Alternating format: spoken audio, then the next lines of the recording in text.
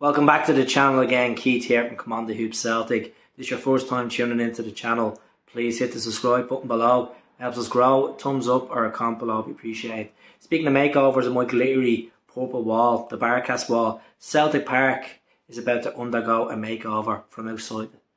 So basically the stands, about 4 or 5 years ago, Celtic put up banners of all iconic moments, you know, winning trebles, invincibles, you know, legendary players, legendary moments over the years, legendary managers, but we took them down towards the end of last season and we're about to undergo a new makeover.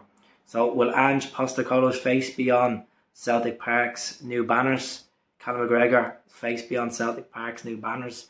The quad treble, the invincible, which we already had the invincible up. Will we see new cracking quotes, cracking mottos, you know?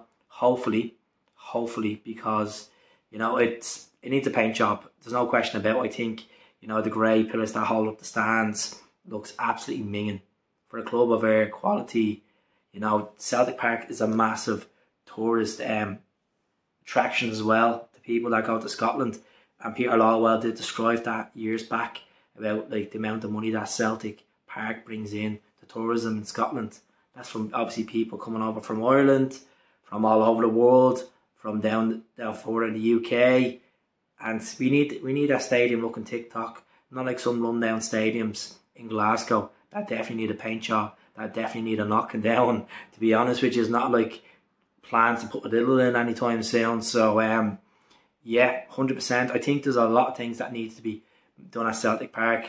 Definitely the grey pillars they need to be painted.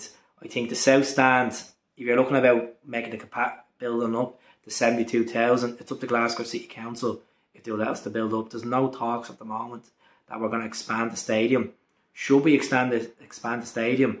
Because, you know, you're playing against the likes of Ross County and St Mirren.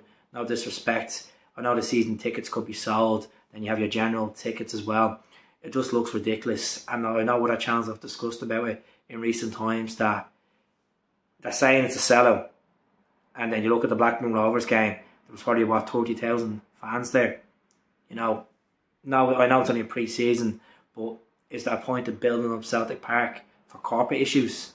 Not at this moment in time. I think we at the club is right just to put the money into the team. This summer has been remarkable. And spending around 20 million. We're getting a couple of free transfers in. Segrist, you know, Jans, and then Aaron Moy as well. So been good so far. I'm just dying to see what the slogan's going to be on these banners, what it's going to entail. So let me know what you think. Subscribe to the channel. I'll speak to you all soon. God bless. Hell.